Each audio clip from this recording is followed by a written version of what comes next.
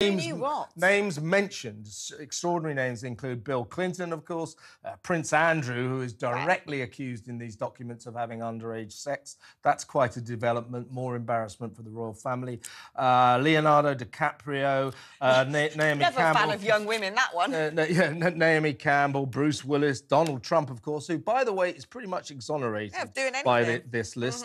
But the one that we are trying to get our heads around is Stephen Hawking, the professor. So he went there as well. But apparently he went as part of a scientific convention paid for by Epstein. Michael Jackson, as I say, Kevin Spacey, Kate Blanchett, Cameron Diaz, David Copperfield, the magician, Naomi Campbell, and the list goes on.